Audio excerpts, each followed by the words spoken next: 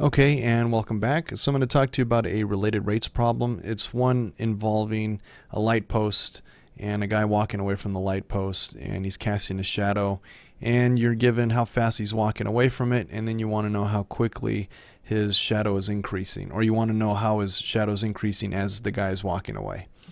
So, and here's the problem. A man 6 feet tall is walking away from a street light 20 feet high at a rate of 5 feet per second. At what rate is the tip of his shadow moving when he is 24 feet from the light post? And at what rate is the length of his shadow increasing? Okay, so you can kind of visually see in your head that there's a guy walking away from a light post and it's casting a shadow. And just putting that together, you can see that it's going to form a triangle. So let's start by drawing out the light post, the guy, and the ground. Okay, so there we go. There's a man 6 feet tall, and here's a light post 20 feet high. Alright, now he's walking away at a rate of 5 feet per second.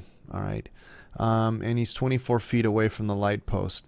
Before we start plugging in numbers in here, let's take a look at this real quick. What's moving?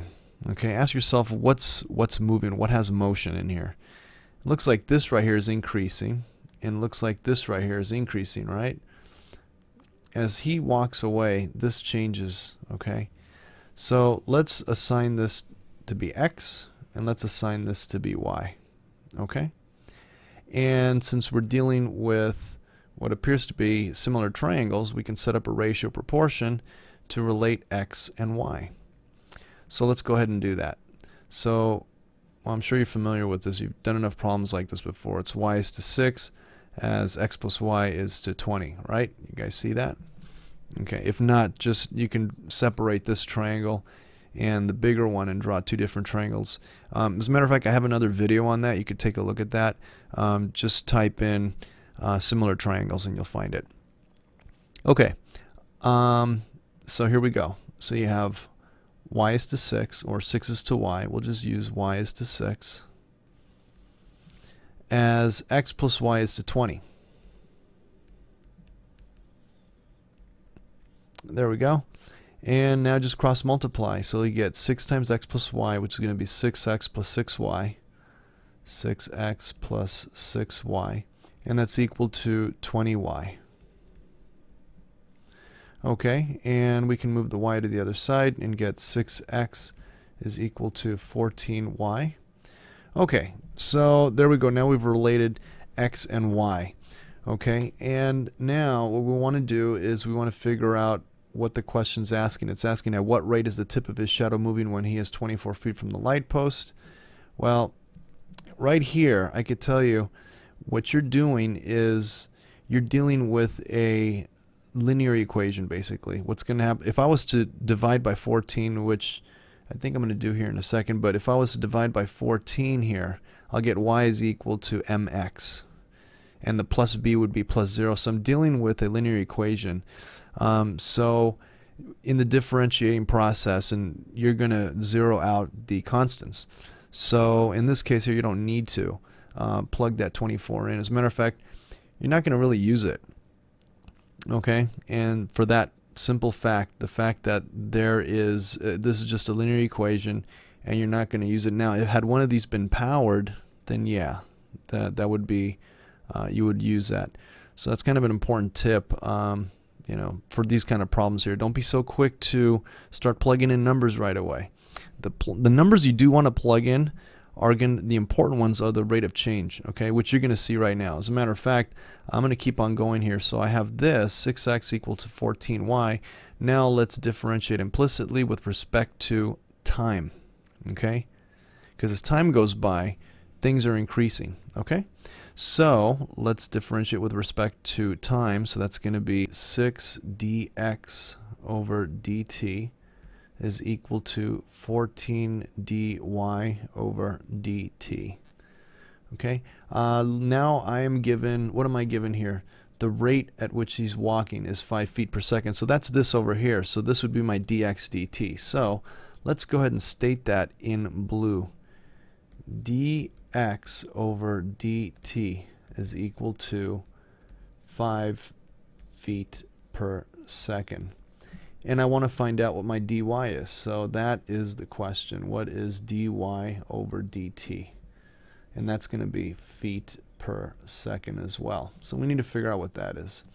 Let's keep on going over here. I'm going to isolate the dy over dt by dividing by 14. And so that'll be dy over dt is equal to 6 over 14, which is 3 over 7. So that's going to be 3/7 dx over dt is equal to dy over dt. Now, since you know dx over dt is 5, just plug that in. So you'll get 3/7 times dx over dt is 5 is equal to dy over dt. Okay? And that'll be 15/7 is equal to dy over dt.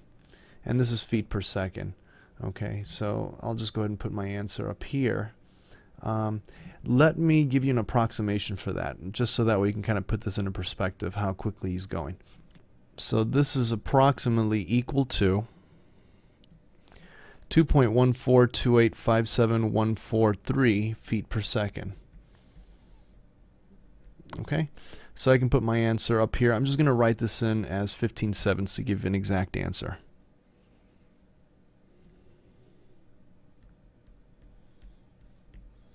Okay, perfect.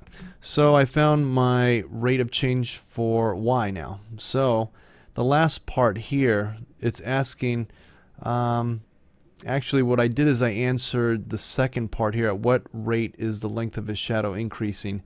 We found that at what rate is the tip of his shadow moving when he is 24 feet from the light post. Again, since we're dealing with a linear equation, we actually don't use that number. Okay, so basically what you do is you have this movement here and you have this movement here, and as the guy walks away, his shadow is increasing. So as x is increasing, y is increasing.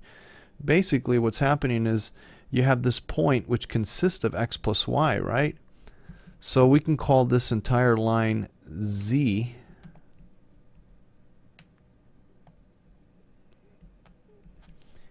And z consists of x plus y, right? Well, if that's the case, then if I differentiate with respect to time, I'll get dz over dt is equal to dx over dt plus dy over dt. Okay? So the way I think about this is this.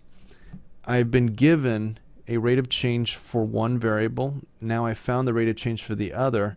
I see that these are on top of each other and they're both increasing, so I'm thinking, well, so in that case maybe I should just add both rates of change. Yeah, you could just jump ahead and do that, but the proper way would be to set up an equation and differentiate with respect to time.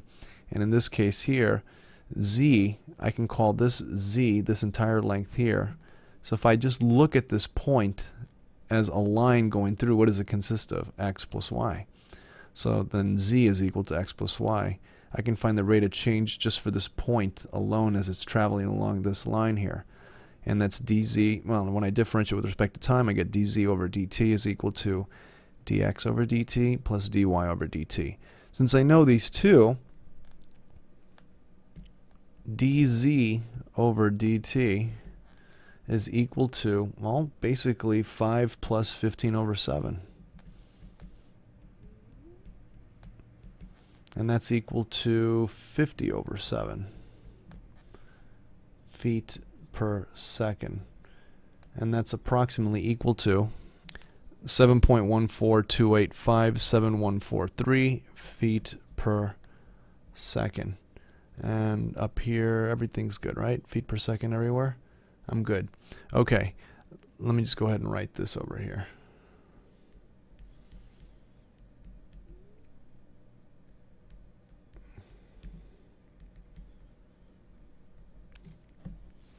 Okay, so this would be your final answer. Now, you could interpret these with words if you want, but I'm not going to do that right here. Meaning you could just write, you know, the man is walking away at this, so therefore his shadow is increasing at this rate, and the tip of his shadow from the light post is changing by this amount right here, feet per second. Okay, and so to wrap things up, I'll just kind of give you the rundown as to what we did. I interpreted geometrically what the word problem stated, what they gave me. I asked myself what is moving and assigned variables to that. That was important. And I related the variables. In this case here, I was able to relate them with similar triangles, set up a ratio proportion, differentiated with respect to time. I was given the rate of change for one of the variables that I assigned to the geometric figure, and I was able to find the rate of change for the other variable with respect to time. And after I did that, I answered the other part of the question by creating another equation, differentiated with respect to time on that one, and got my final result for the rate of change for, well, basically the point of the shadow. Okay, so I would say this part over here, you can, if they're on top of each other like this, or well, sideways, but if they're connected like this and you're dealing with a linear equation, you could just add the two together, the two rates. In this case here, this would be the proper way to do it. So now that you've seen it, now you'll know to do this when you get, on a test question or a challenge question. I would consider this problem to be kind of like maybe a challenge question on a test. It's not that difficult, but as long as you get the basic idea here, this should be able to help you answer other kinds of questions for different problems. So anyway, I hope this tutorial was helpful, and good luck with your homework and tests in the future, and thank you for watching.